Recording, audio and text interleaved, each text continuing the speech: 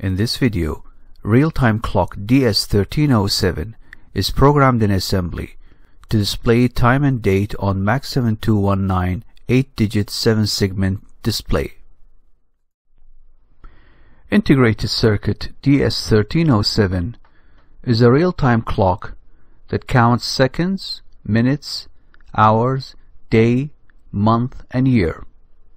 It has onboard 56 bytes of programmable RAM, which is battery backed.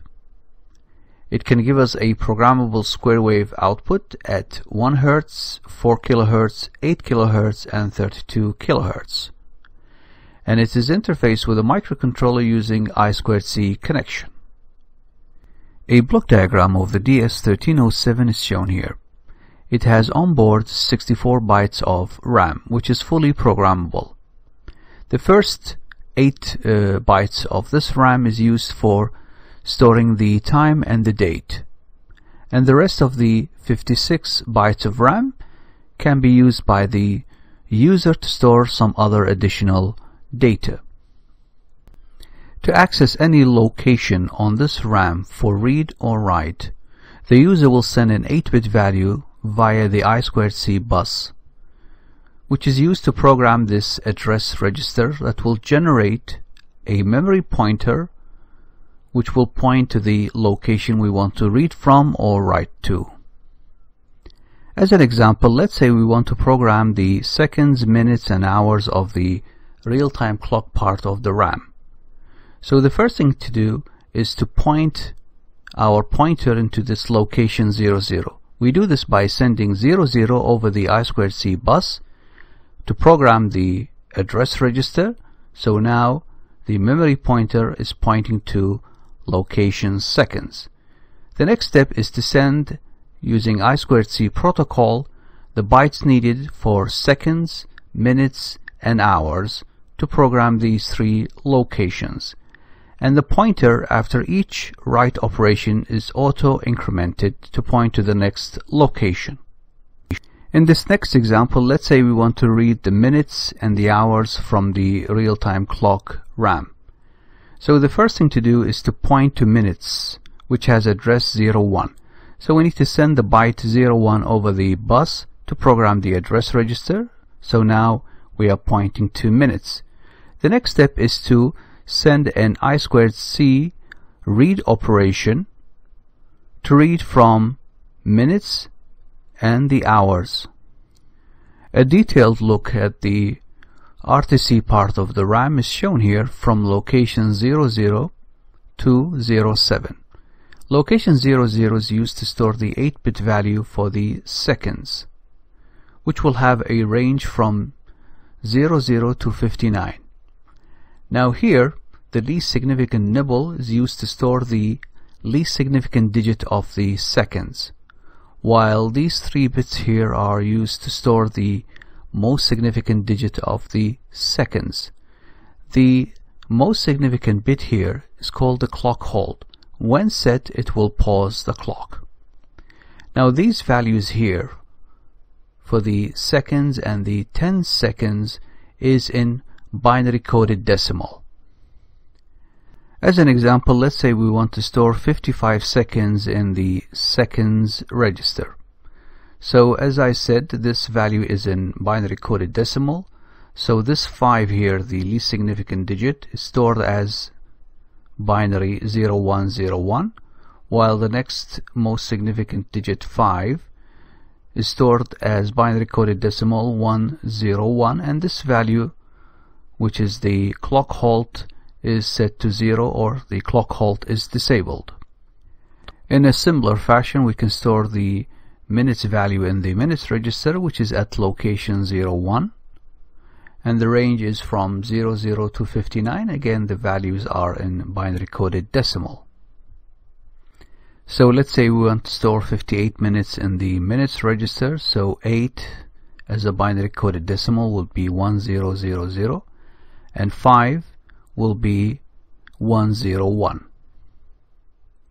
Next we have the hours register at location 02, and it can be programmed to give us either a 24-hour mode, which will have a range from 00 to 23, or we could program it into a 12-hour mode with AM and PM, and it will have a range from 1 to 12. For this bit here, if we put 0, we get 24-hour mode. If we put 1, we get 12-hour mode. And this bit here, for a 12-hour mode, if the value is 0, then we have AM. If the value is 1, we have PM. And for a 24-hour mode, this bit becomes just another most significant bit for the 10-hour. As an example, let's say we want to program the hour register for 24-hour mode. So we set this bit here to 0, and then we look at the, let's say we want to store 16-hour, and again this is binary coded decimal, so 6 is this binary coded decimal 0110, and 1 here is the binary coded decimal 01. In this next example, let's say we want to program the hour register for 12-hour mode and store this time 9 PM. So first we set this bit to 1 to indicate 12-hour mode, and then we want to indicate PM, so we put 1 here, and then we put the binary coded decimal value of 09. So this would be the 9, and this would be the 0. This is the day register at location 03, which is used to store the day of the week. So for example, 1 could be for Sunday, 2 for Monday, 3 for Tuesday, and so on. And the range is from 1 to 7. And the date register at location 04 is used to store the date, which will have a range from 1 to 31. And for the month at location 05, we'll have a range from 1 to 12. And this is the year register at location 06, which will have a range from 00 to 99. Again, these values are in binary coded decimal. As an example, we want to set the date. For the day, we want to put 1 for Sunday. For the date 19th, this is the 9, this is the 1. And for the month October, which is 10, this is 0 and this is 1. And for the year 2022, so 22, 2, and 2. Location 07 is the control register, which is programmed to give us at the output of the IC a square wave with a programmable frequency. This bit here of the control register, when set, will enable the output oscillator at pin SQW, and the frequency of the oscillator will depend on these 2-bit values based on this truth table. Either we have a 1 Hz, 4 kHz, 8 kHz, or 32 kHz. This bit here will determine the output DC level at pin SQW when the square wave output is disabled. So a value of 1 means the DC level at the output is logic 1. If the value is 0, it means the DC level is 0. The microcontroller communicates with the real-time clock IC using I2C protocol. So this is the protocol for the write operation, and this is the protocol for the read operation. I2C write begins with the microcontroller sending the start pulse, and then it will send the I2C address of DS1307 and logic 0 to indicate write operation. Real-time clock responds with acknowledgement, and the microcontroller sends a byte to program address register in order to point to the location in RAM we want to write to.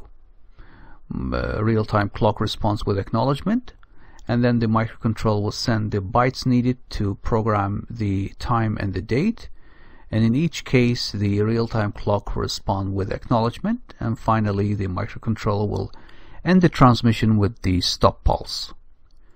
In the I2C read, there's 2 operations. First, we have a write operation and then a read operation. So we begin with the start pulse, and then we send the I2C address, and then 0 indicating a write. Real-time clock acknowledges, and then we send the byte needed to program the address register so that we point to the location to read from. Real-time clock acknowledges, and then we send another start pulse and the slave address, but this time we have a read operation. The real-time clock acknowledges, and then the microcontroller will read the bytes at these locations, and then the microcontroller acknowledges. And then the last byte read by the microcontroller must be followed by a no acknowledgement, and then the microcontroller will terminate the read transmission with the stop pulse. A circuit diagram of the implemented system is shown here. The DS1307 IC is interfaced with the Arduino using I2C connection. The DS1307 is powered by this crystal oscillator running at 32.768 kHz. Also, the DS1307 RAM is backed up by this lithium cell battery connected to the battery pin. Also interfaced with the Arduino, we have the MAX7219 8-digit 7-segment display connected to the Arduino using SPI connection. Finally, we have this push button connected to a digital pin.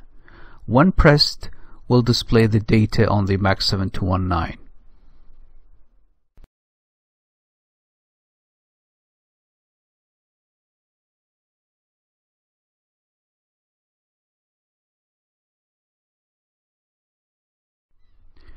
A quick look at the assembly code.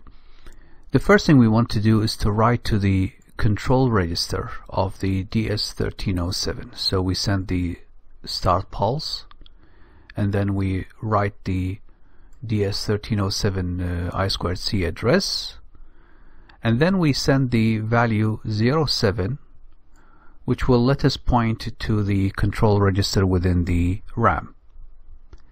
And then we send this byte here, which will enable the square waveform output at frequency 4 kHz.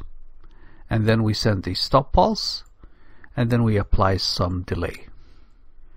Next, we want to write the time 16 hours, 58 minutes, and 55 seconds. So we begin with the start pulse, then we send the write address, and then we send the value 00 so that the pointer is pointing to the seconds register. And then we send 55 binary coded decimal for the seconds, and then 58 binary coded decimal for minutes, and then we send the 16 hours binary coded decimal, and here we are programming in the 24-hour mode. And then we end the transmission with the stop condition and apply a short delay. Next, we want to write the date, which is day 12, month 1, year 22. So we begin with the start pulse, then we send the write address of the device, and then we send the value 04 so that the pointer is pointing to the date register. Then we send the binary coded decimal 12 for the day, and then the binary coded decimal 1 for the month, and then the binary coded decimal 22 for the year, and then we end the transmission with the stop pulse and then apply a short delay. Next, we want to read the time. So we begin with the start condition, and then we send the write address and send the value 00 so that we are pointing to seconds, which will be the location to read from. And then we end the write transmission. And then we begin with another start pulse, and then send the read address of the DS1307, and then we read the seconds, save it in a register, read the minutes, save it in another register, and then read the hour with no acknowledgement and save it in a register, and then end the read transmission with the stop pulse and apply a short delay. In this part of the code, we read the day, the month, and the year. And then we apply a short delay. Next, we check the status of the push button, which is connected to pin PD4. If not pressed, then this instruction will be ignored. And we come to this part of the code, which will display the seconds on the MAX 7219. And then this part of the code will display the minutes, and this part of the code will display the hours. Then apply a short delay, and then jump back to label again, where we will read the time and the date once again from the DS1307 IC. If the push button is pressed, then the program will jump to this label display date. And at this location, this part of the code will display the day, and this part of the code will display the month, and this part of the code will display the year. Then we apply a 3-second delay, and then jump back to label exit, where we will jump again to the part where we read the date and the time from the DS1307 IC. In a future video, I will be programming real-time clock DS3231 using assembly. DS3231 is a modified version of DS1307. Thank you for watching.